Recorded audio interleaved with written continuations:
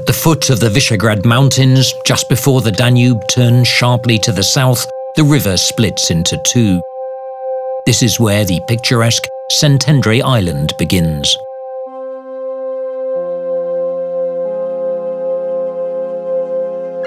Much of the island is cultivated, but its natural assets are unrivaled, and it's also a main source of drinking water for Budapest. Man and animals have been living in harmony on Szentendre Island for centuries. To this day, hundreds of bird species nest on the island. In the last couple of years, several species have returned after disappearing without trace for decades.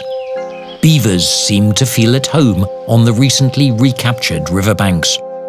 However, there are animals who find the return seriously challenging.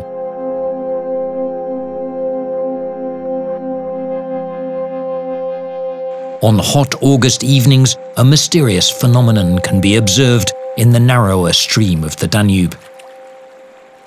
Szentendre Island is linked by a single bridge to the mainland, the Zoltán Tildy Bridge at Tahitotfalu. Under the bridge, peculiar insects appear on the river. Tens of thousands of Danube mayflies, or Ephoron virgus, surface from the water. The swarm grows to hundreds of thousands and flies straight towards the bridge.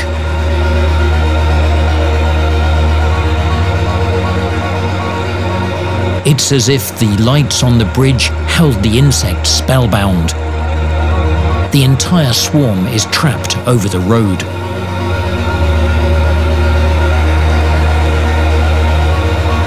Car drivers can hardly see the road. The mayflies are laying their eggs onto the road and, having fulfilled their life's purpose, perish. The mayfly is a protected species. Each one is valued at €30. Thus, the damage to the environment this evening is over €30 million. The eggs would only survive in the water. Because of the bridge, millions of mayflies have laid their eggs in vain. Their corpses and egg batches cover the road at the end of the swarming.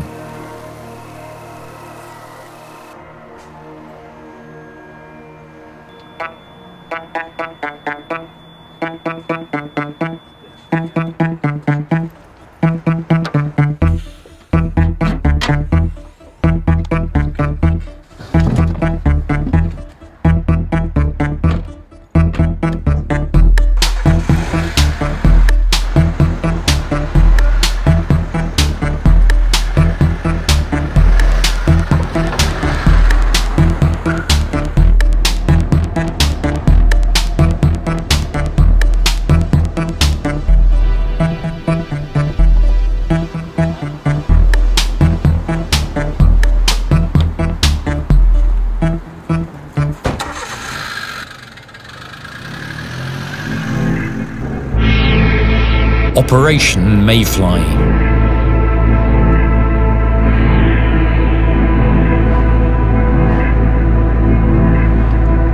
Dr. György Kriska is a lecturer at Eötvös-Loránd University, a scientist at the Centre for Ecological Research of the Hungarian Academy of Sciences. But what is he doing bright and early with a colander in the car park of a shopping mall? Many people are unaware that at the edge of Budapest, in between shopping malls, roundabouts and parking lots, there lies a tiny green island, the Dunakeszi Marsh. A few years ago, a supermarket chain decided to extend its car park to the area, home to protected species. Surprisingly, the authorities approved the plan.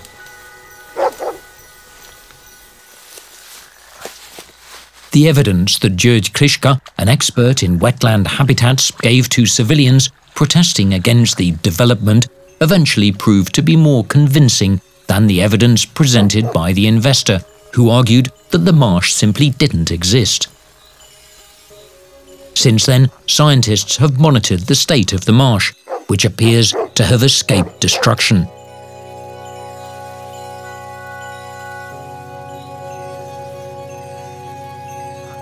Lately, György Kriska is devoting his time to another conservation problem: the mass destruction of mayflies. He believes that without understanding the life cycle and behavior of mayflies, one can hardly prevent such mass catastrophes as the one at György. On the monitor, we're now seeing the optical microscope image of mayfly eggs. We collected these eggs dry, that is, we recovered them from those mayflies which perished on dry land. These are viable eggs, so if they had been able to return to the water, the chances are that the next generation would have developed from them. Following the laying, the eggs sink to the riverbed, where they hatch into larvae after a longer resting period that lasts until the end of next spring. The larvae develop quickly, feeding primarily on the algae close to the riverbed. In smaller rivers, like the Ipoly and the Raba, mass swarming typically takes place at the end of July and the beginning of August. On bigger rivers, this happens rather in the second half of August. Swarming always takes place in the evening. The larvae swim to the water's surface and molt into winged insects. I'm saying winged insects because larvae become two types of insects. Males become subimagos, and they have to molt again to reach sexual maturity. Females, however, can begin mating right after their larvae have molted into an insect. It's very important that swarming takes place at the same time, so a lot of insects appear simultaneously, because females then have a higher chance of being inseminated. Mating takes place, and then females begin their compensatory flight. The essence of the compensatory flight is to offset the drifting impact of the water. So when they fly upstream for a few kilometers to lay their eggs, the eggs, as they drift downstream, should arrive more or less at the same spot where the larvae developed before. What inspires most of the larvae to swim to the water's surface at the same time is rather mysterious. Weather conditions probably influence them the most, but the water level may also have an impact on this peculiar phenomenon.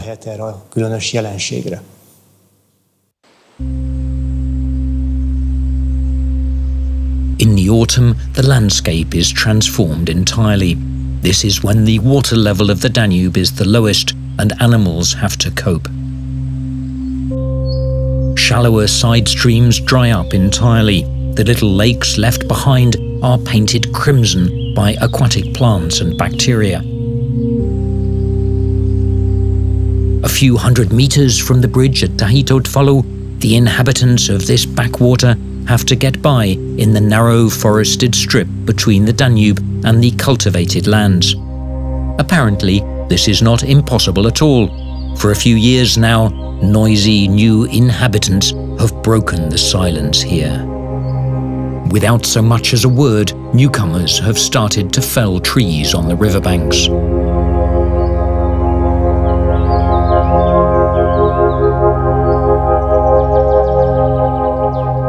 At the edge of the floodplain forest, a curious-looking woodpile is hidden between the trees. The neatly arranged branches suggest that the tree-felling rogues were not there to destroy, but acted with a singular purpose.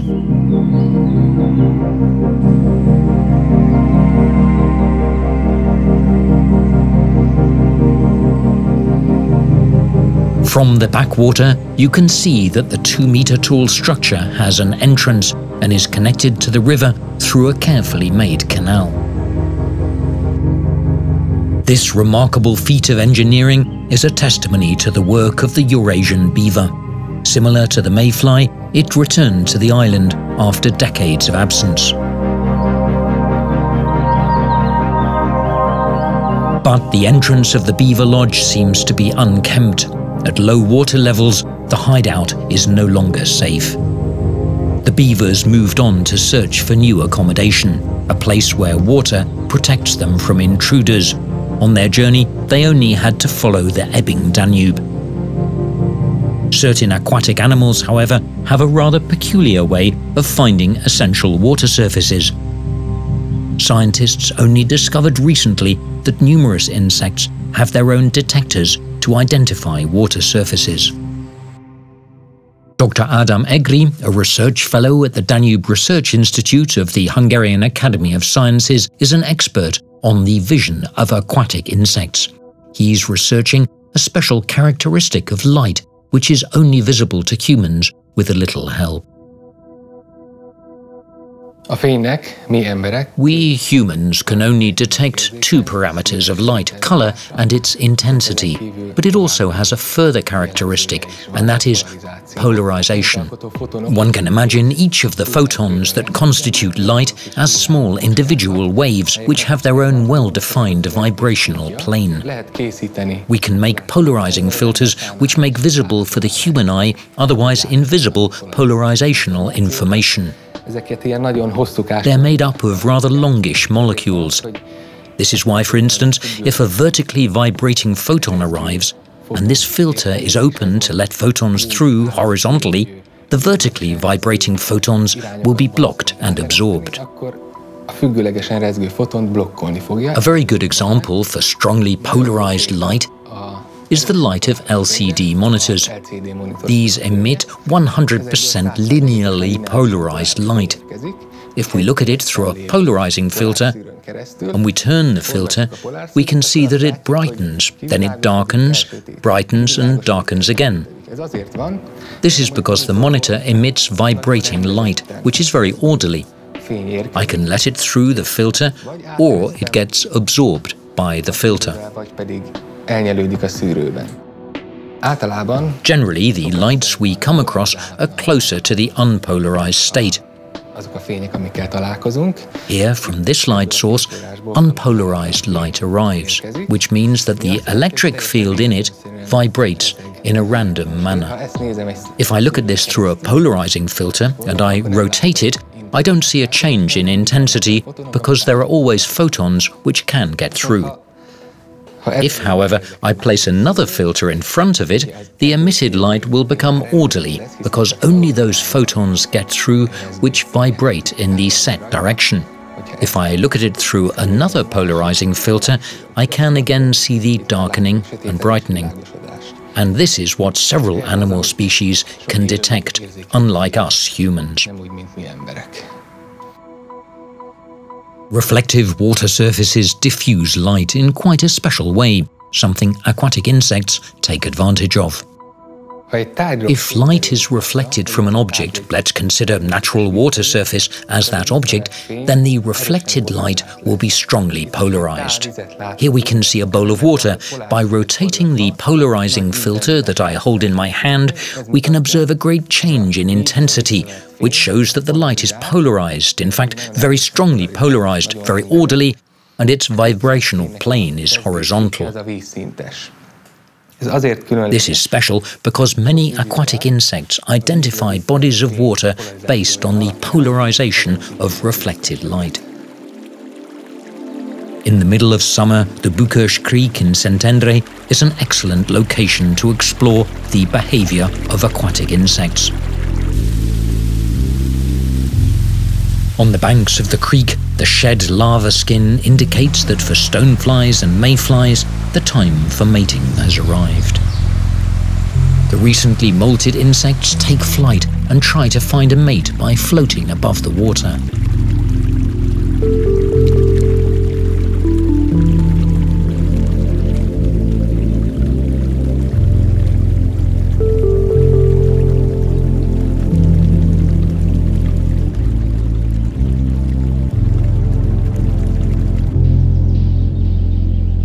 The female green drakes have already finished mating and landed onto the surface of the water, wriggling to speed up the laying of their eggs.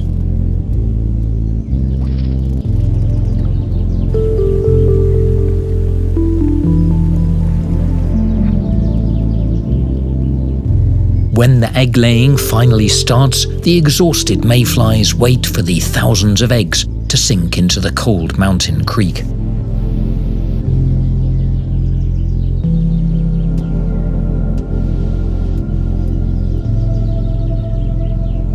György Kriska is using an experiment to find out why the eggs of some of the insects never even make it to the creek.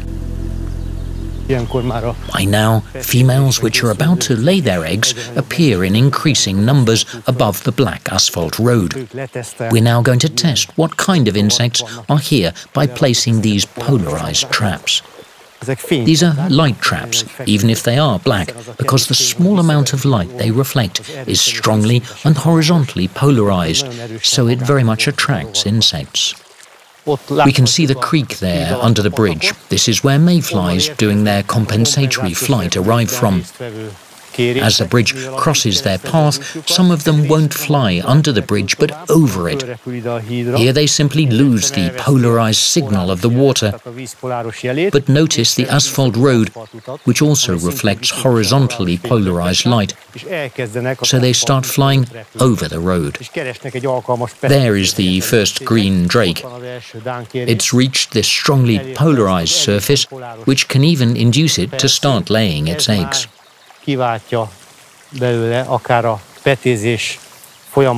Diptera also arrive, lake flies and long-legged flies. Their development is also linked to water. Their larvae live in the water.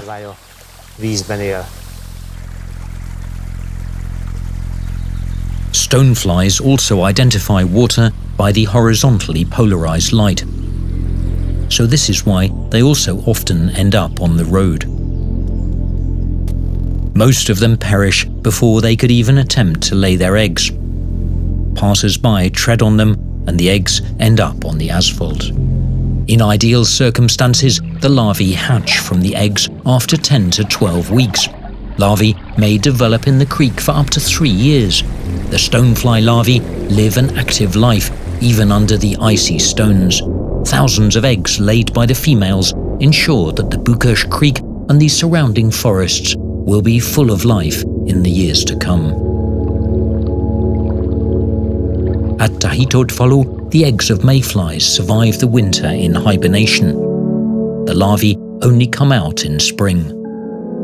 The backwater stream has dried up, the smaller lakes have frozen. Aquatic animals can only find open water surfaces in the bigger streams of the Danube. Mallard ducks did not move south to escape the cold. They seem to find enough nourishment for even the youngest to survive the winter.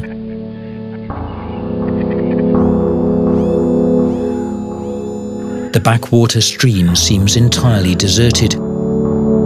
If snowflakes didn't move, one could believe that time itself froze too in the bitter cold. Strange footprints on the ice reveal that a short while ago animals wandered around here.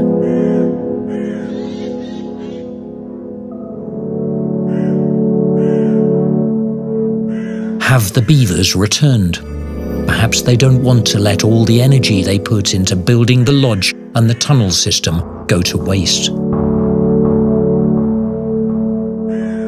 Whoever was here, the beaver lodge now stands empty.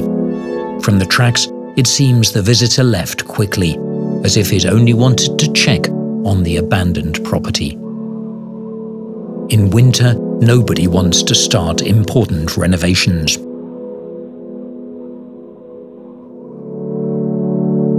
Nature's way of getting to spring is by using the least amount of energy possible. Scientists, on the other hand, can't afford to have this rhythm of life. At Eötvös-Loránd University, insect research is going strong, even in winter.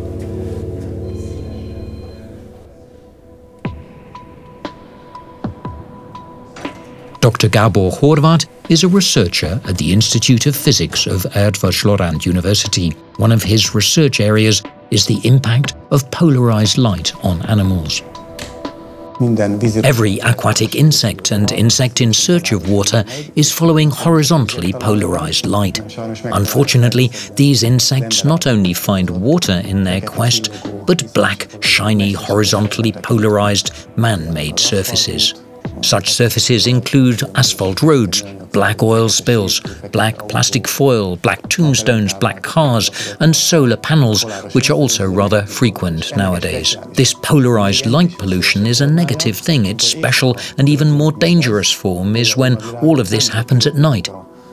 For instance, when mayflies fly out of the Danube. This figure demonstrates the dual light trap effect. Mayflies fly out of the Danube and see the bridge lamps which attract them. Direct light is unpolarized, so this attracts them by phototaxis.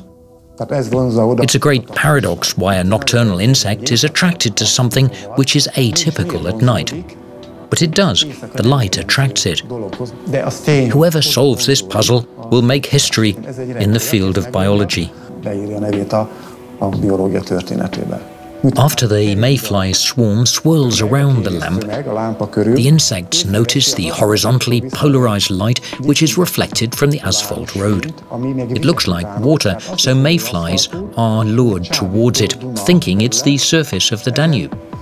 The obvious way to overcome this dual light trap effect would be to switch off the bridge lamps.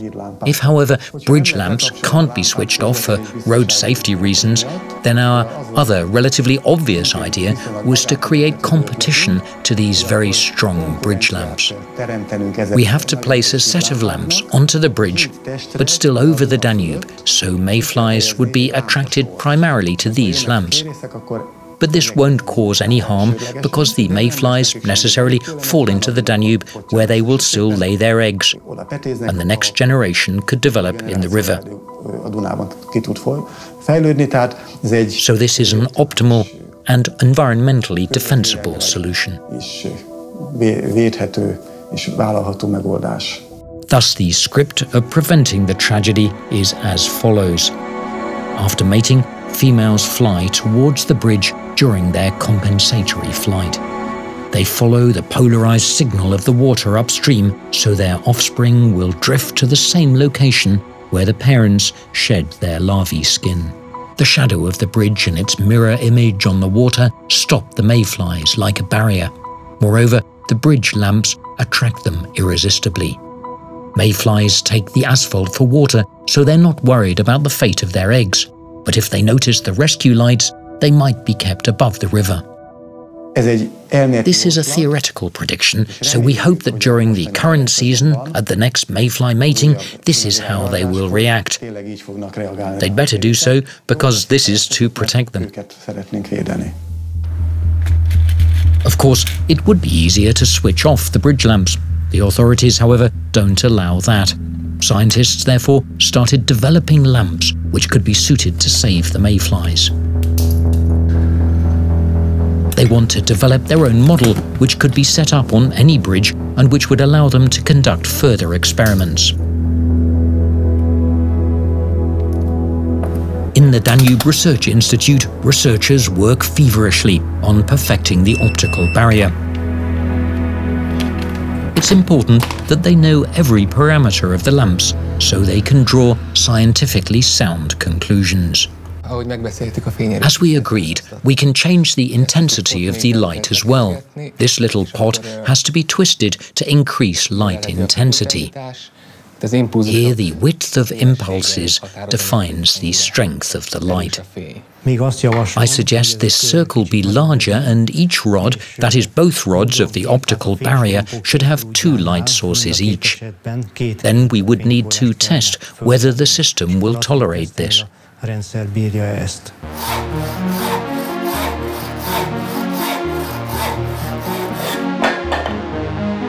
The laboratory is transformed, and while the lamps are made, it looks like a mixture between a carpenter's and a mechanic's workshop.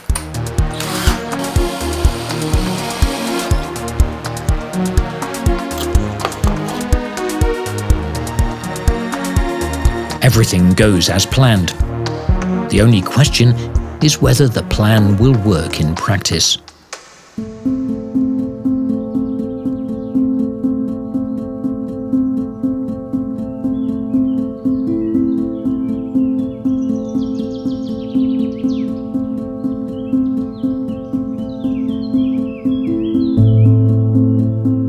With the arrival of spring, nature comes to life again. rain wakes up the floodplain forests as well. At the beaver lodge, the water level is significantly higher. The entrance is safe again. The inhabitants, it seems, have also returned to enjoy the calmness of the backwater. But wait a minute, something's wrong here. This beaver doesn't have a beaver tail. Instead of a broad paddle-like tail, we can only see a thin little one. This suggests that this is not a beaver, but a river rat, a nutria. Nutrias are originally from South America, but have proliferated along the Danube when some escaped from breeding farms. They don't fell trees, but visibly enjoy the fruits of the beaver's work. Beavers apparently have given up on this backwater. Spring is the time of floods. Although this causes inconvenience to some species, the renewal of nature would be unimaginable without the spring rains.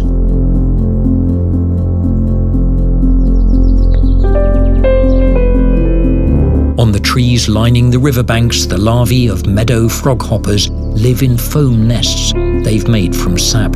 It protects them from predators and dehydration.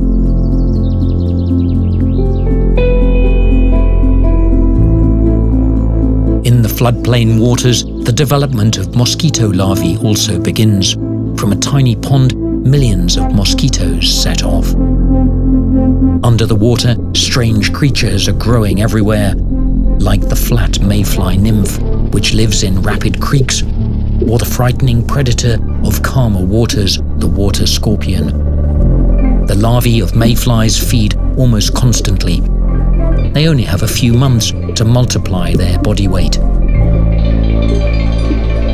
They breathe underwater through a gill. The gas exchange is ensured by the continuous vibrating of the feather gills.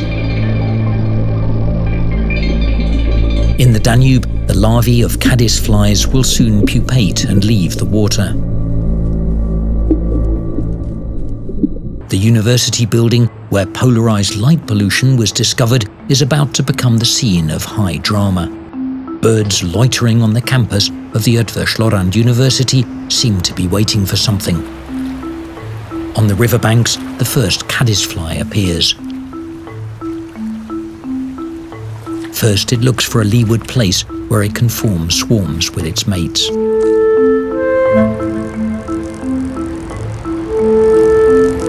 Windscreens act like magnets, and soon it discovers the window panes of the university. The windows reflect horizontally polarized light, which caddisflies identify as water surface.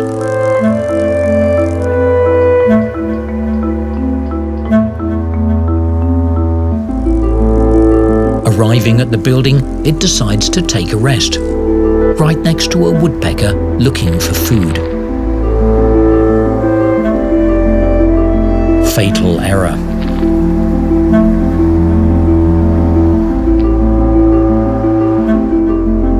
The crow missed its chance.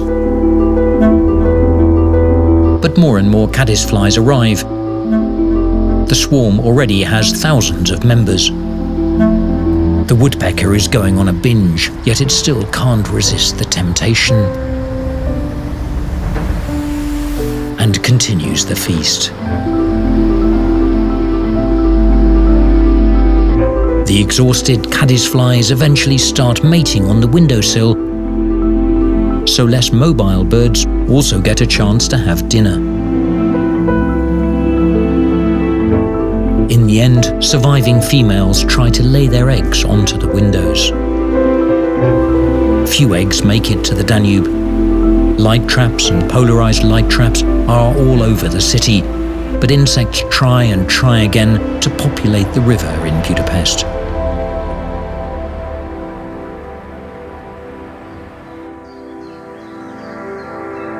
The tributaries of the Danube, like the Rabe, have more riverbanks in their natural state.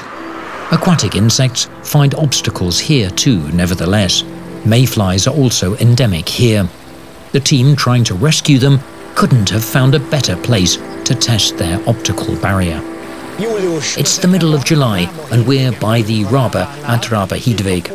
Here the river is close to its natural state. Protected mayflies are present in great numbers on the riverbed.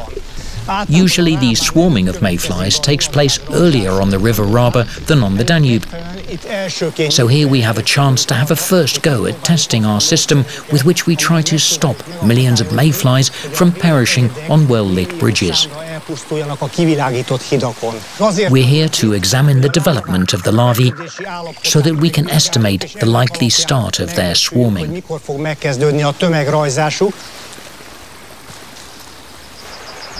If we want to collect samples from strong currents, it's helpful to choose an area where the water is shallow, so we can wade in normal Wellingtons.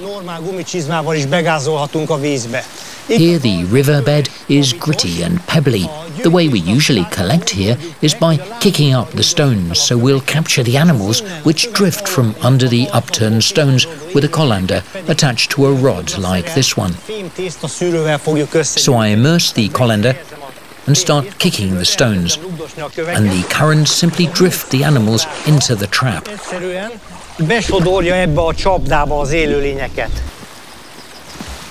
When I lift the colander, various animals are moving around in it. Apart from a lot of freshwater shrimps, we can see mayfly and caddisfly larvae. There are caddisflies which make underwater nets, and there are those which make cases. Looking at the size of the light-coloured mayfly larvae, we can conclude that swarming will soon begin. In all probability, within a week. Minden bizonnyal egy héten belül meg fog kezdődni. 1 week is not a lot of time, however. The last underwater days of mayflies don't pass uneventfully. The shape of the larvae, which were still tiny in spring, change by the middle of summer.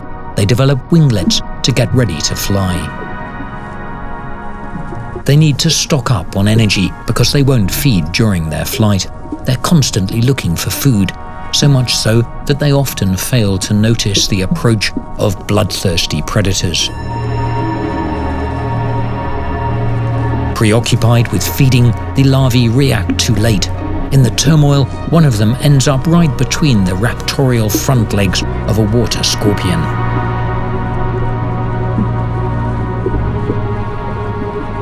The attacker starts feeding on its prey while it's still alive. But others can't relax either. It seems the danger is not over yet.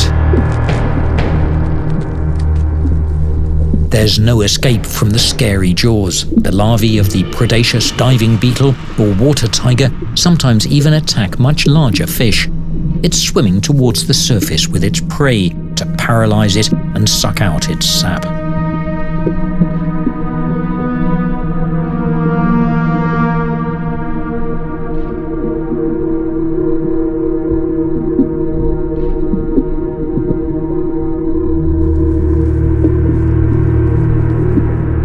It squeezes the last drops out of the unlucky mayfly larva, which will now never make it to the surface to take wing.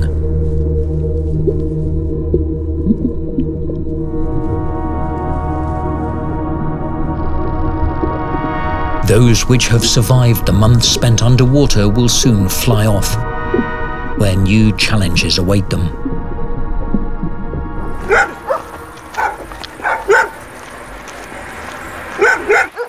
This year, however, mayflies are getting some help. Scientists from the Danube Research Institute and Eötvös-Loránd University will try their lamps on site for the first time. It's 1:45, so in about a quarter of an hour, the swarming may start. If the plan works, the larvae will surely be saved. Can we run a trial? Okay. One and the other. Well, the first male subimago has landed on the bridge. It still hasn't molted, but this signals that swarming will soon begin. It seems that it's all about to kick off. It is molting right now. It's shedding its skin, so it seems we're in the first stage of the swarming when the male sobimagos fly to the riverbanks, molt into imagos, and the mating can begin. Males molt for a second time and perish after mating. Females, however, will have to make a longer compensatory flight. Scientists still have some time left until the swarm forms. Tonight will reveal whether the plan, based on years of experiments, works in practice. As night falls, the females flying upstream appear. The insects fly directly to the lamps.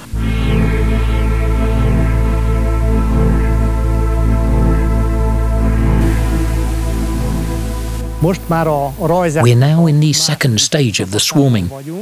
We can practically only see females which want to lay their eggs. They fly for a few kilometers upstream above the water and land on the water surface, exhausted, to lay their eggs. Their movement is directed by the horizontally polarized signal of the river. These mayflies that land on the river can thank their survival and consequently that of their offspring to the fact that this lamp is switched on, and it keeps the compensatory swarm above the surface of the water. We can divert the mayflies from the river midline even with a torch. They're coming now. The swarm is approaching and is beginning to engulf us.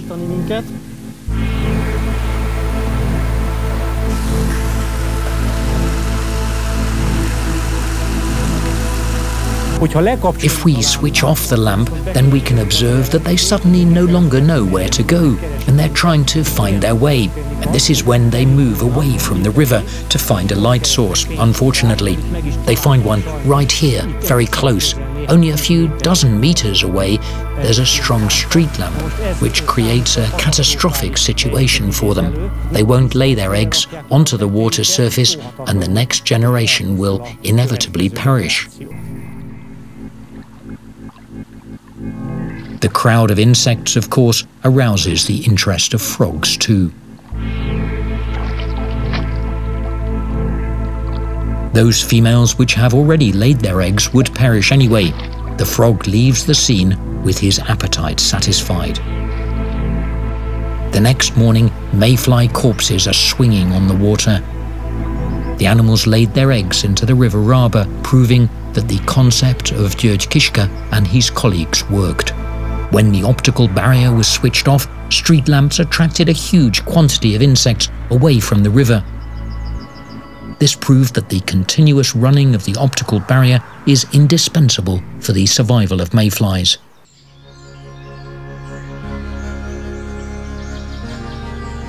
On Szentendre Island, a good 200 kilometers from Rabe Hidvég, summer is in full swing. In the air, frightening birds of prey are circling, but on the riverside, it's all peace and quiet. At the southern tip of the island, not far from the Megyeri Bridge, there is some unusual movement under the trees. Somebody is raiding the chutes. A beaver kit. And this time we can be sure that it's a beaver because its flat tail is visible as it's balancing in the water. It seems that its parents decided not to raise it in the backwater stream at the Tildy Bridge. Apparently they've made the right choice. The little beaver has plenty to eat here for dinner. It's still munching on the leaves, but soon it will be able to fell huge trees on its own.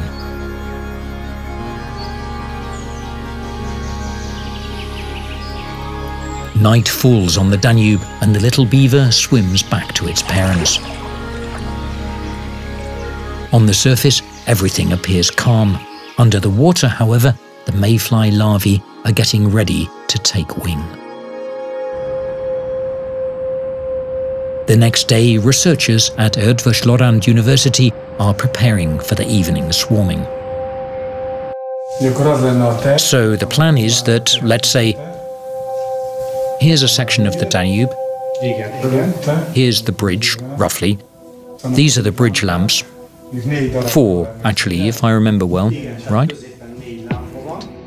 The distance between the bridge and the water surface is about the same as the distance between the bridge lamps and the road surface. If they fall onto the road, then we can expect that they'll sooner or later fall onto the water surface. This task is much more daunting than on the River Raba. The bridge at Tahitotfalu is lit entirely. Moreover, the street lamps were replaced by stronger ones in the past year.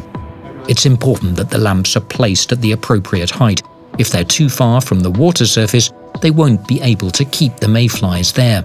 In the event, mayflies could get further away from the water and lay their eggs on the road.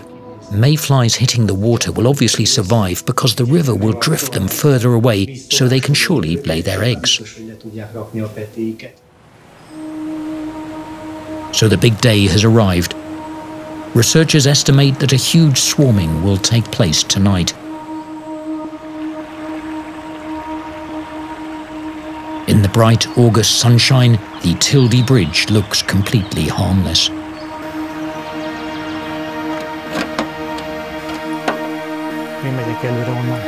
But the scientists are aware that appearances can be misleading, so they begin to assemble the lights. Tonight, everything has to work to prevent the bridge becoming the scene of yet another massacre. Mayflies also start preparing. The molting begins. The teams work side by side.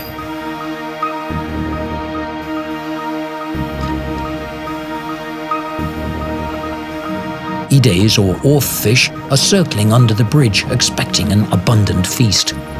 At nightfall, the bridge lamps are automatically turned on.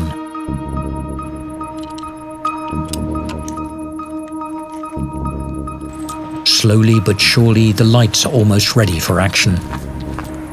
Scientists only need to attach them to the bridge railings.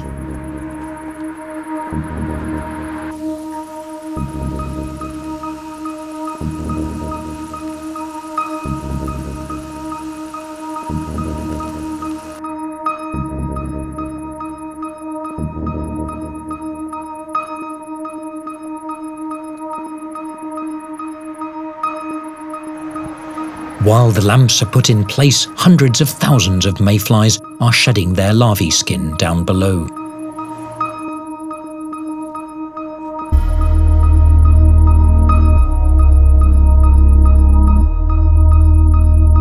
The brightly lit bridge towers menacingly over the Danube.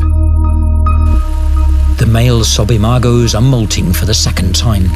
Once they finish, they will look out for the females congregating above the river, and the mating can begin.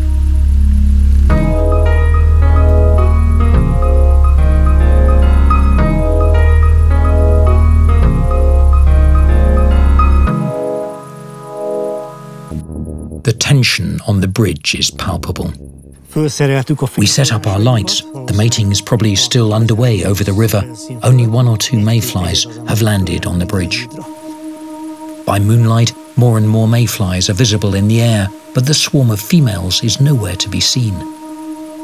The compensatory swarm has not yet arrived. We haven't seen any sign of it.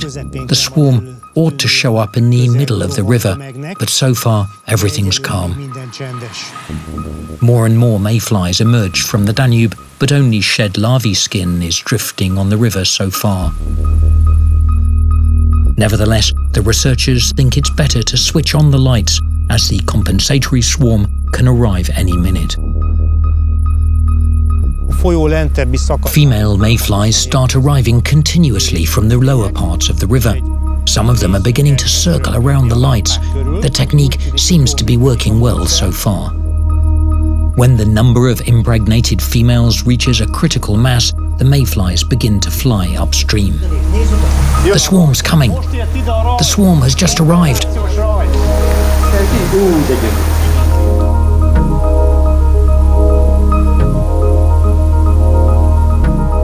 Hundreds of thousands of mayflies are arriving at the bridge and heading straight to the lamps of the scientists.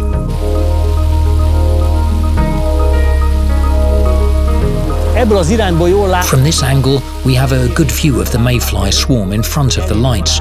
They reach the lamps and some of them turn back and then head towards the lamps again. So in fact, they're making a circular movement in front of the lamps. Of course, it's also an unnatural thing that they're not allowed to complete their compensatory flight and can't keep on flying upstream. Those mayflies which have reached our lamps stay there. This way we can stop them leaving the river and flying up to the bridge lamps.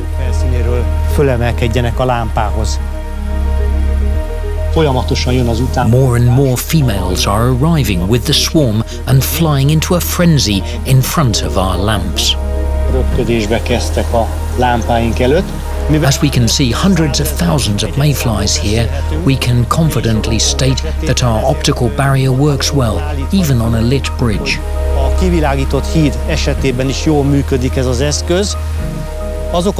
Those insects which stay above the water surface will lay their eggs into the Danube, and thus the new generation can begin. The researchers have achieved their goal.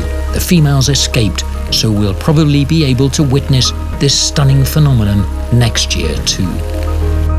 Mayflies are beginning to lay their eggs on the water surface. The crowd is huge. It almost covers the entire river.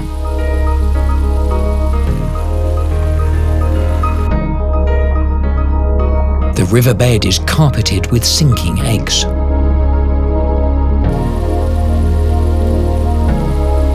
Laying the egg batches consumes the last energy of the females.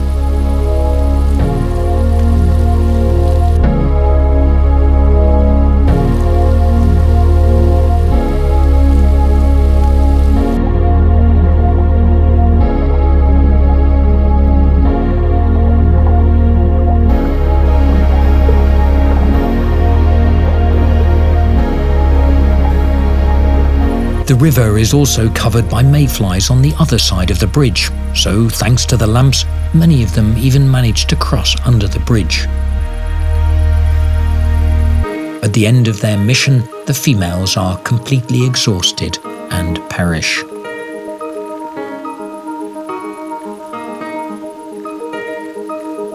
This year, however, their deaths were not in vain. They fulfilled their role in the great cycle of nature. They've done everything they could to ensure the survival of their species.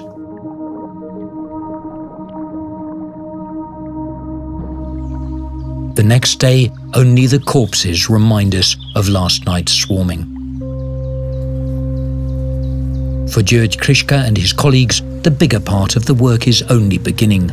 Building on their findings, they would like to ensure that every bridge around the habitats of mayflies is fitted with optical barriers.